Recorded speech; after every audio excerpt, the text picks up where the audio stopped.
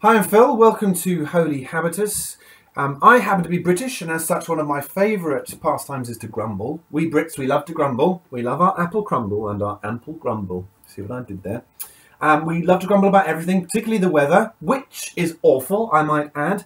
Today it's raining, it's cold, it's still dark because the days are shorter, and so on and so forth. See, I'm doing it already. We grumble, and then, of course, when it turns sunny, we're like, it's too hot, I'm muggy, and oh, the sun's in my eyes, and so on. We love to grumble about the weather. We love to grumble about people. And our passage today says, don't do it. Don't grumble about other people. James, Jesus' half-brother, in his letter, November the 21st, today, James chapter 5, verse 9 says this: don't grumble about each other, brothers and sisters, or you will be judged. For look, the judge is standing at the door. Well, that's pretty serious, isn't it? The judge is standing at the door. Jesus said something quite similar, don't judge others, for with the measure you use, it will be measured to you. If you grumble against others, you'll be judged by that same standard by God. God will say, well, right back at you, Phil. I feel convicted because I've already grumbled about someone today. And I think we don't really realise just how much we do grumble about others and how we say negative things. And we tend to think it's not a very serious sin. It's a low-level sin. It's hardly a sin at all, really. It's like a white lie. It's a white grumble.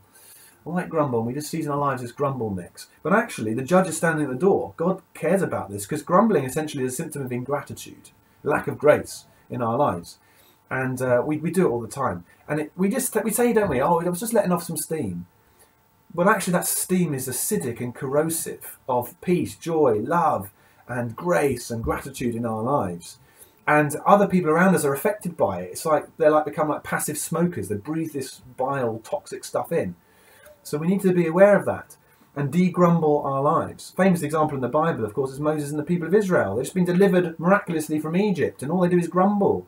We're going to die out here. So God gives them water and manna from heaven, and so we're missing meat. We don't have any meat. Grumble, grumble, grumble. It's like quite onomatopoeic, isn't it? Grumbling, we don't have any meat. And so God rains thousands of quail down upon them. And up to their ears in quail. Oh, we're fed up with quail. All we ever eat is this gourmet quail. And God gets fed up with it because it's a symptom of ingratitude. And he wants us to edit this out of our lives. So challenge today really is it's a bit of a fun challenge in a way, but to go 24 hours without grumbling, without saying anything negative about any other person. That's a challenge indeed. I've written DG on the back of my hand to remind me to de-grumble. You might want to do the same. And in fact, if we bump into each other, we can say, oh, we're part of the DG club. It's like a secret society. So let's have some fun with it.